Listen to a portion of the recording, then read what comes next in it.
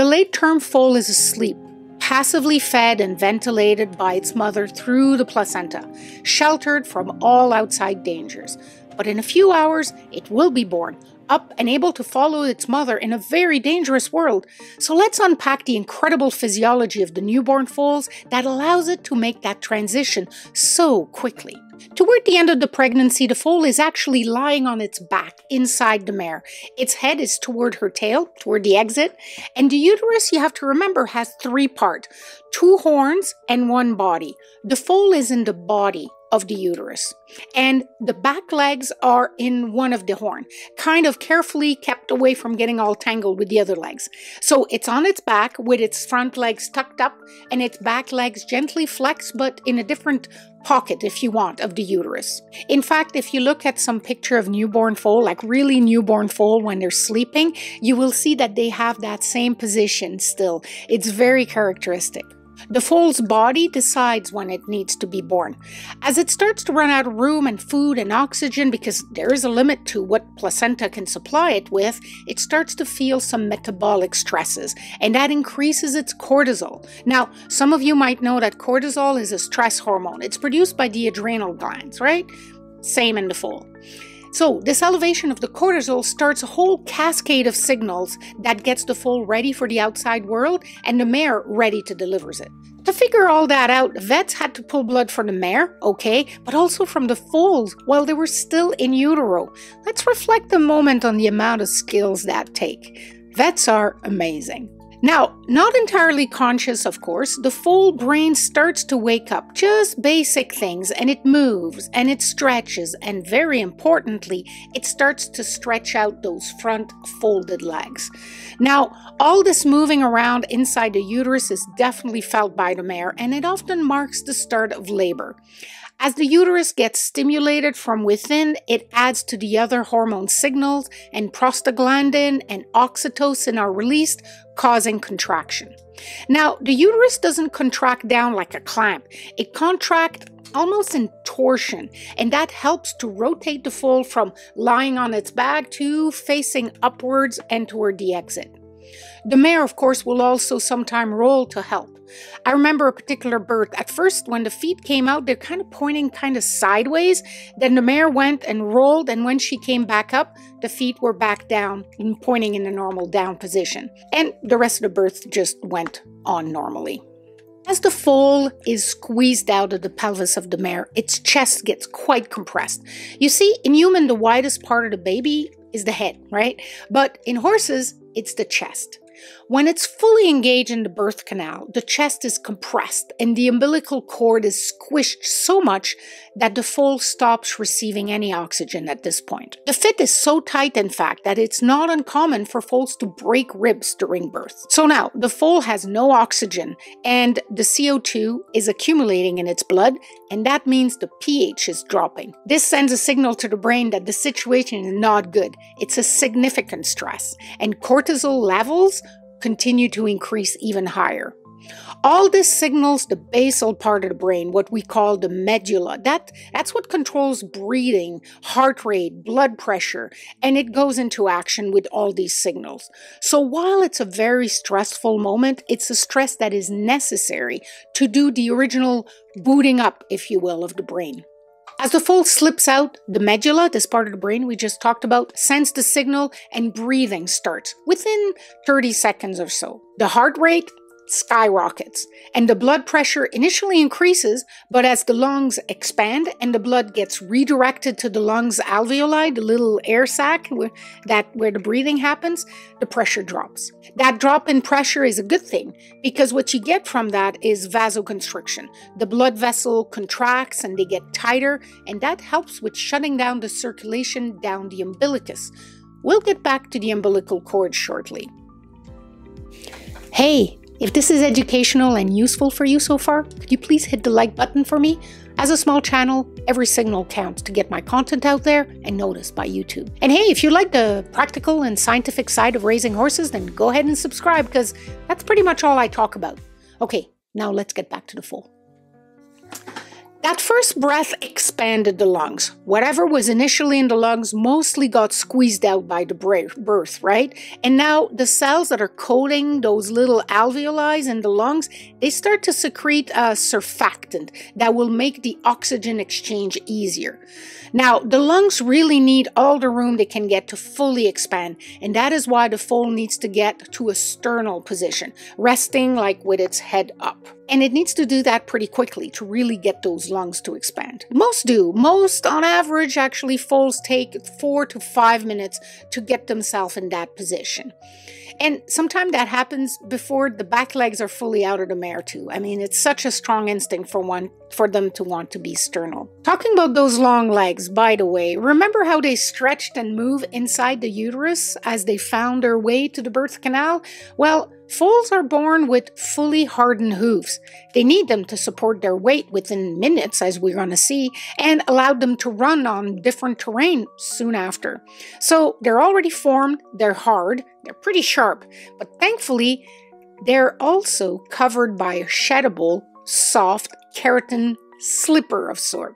Very delicate and gone the moment they touch anything hard. In fact, I'm sharing some stock photo and pictures from other breeders because I was never able to photograph them, because by the time I'm done dipping the umbilicus, checking on the mare, remembering to breathe, and then getting my camera out, they're gone or mostly gone. But they're very cool. The temperature drop between the body of the mare and the outside world, the feel of the gravity and all the stimulation that comes from the exterior world is now really stimulating its brain and raising its awareness. At first, they will breathe around 60 to 70 times per minute.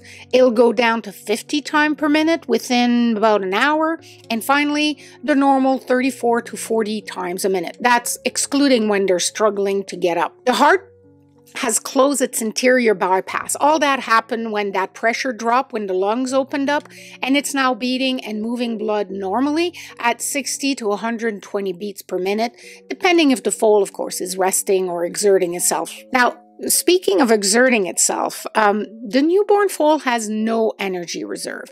Unlike some mammals that have what is referred to as brown fat or baby fat, the foal travels very light into this world, if we can say that. It has very limited resource. It needs to feed very soon after birth to get that energy from the milk of its mother. But to feed, it needs to get up, but it's still connected to the placenta, and that placenta is most likely still in the mare at this point.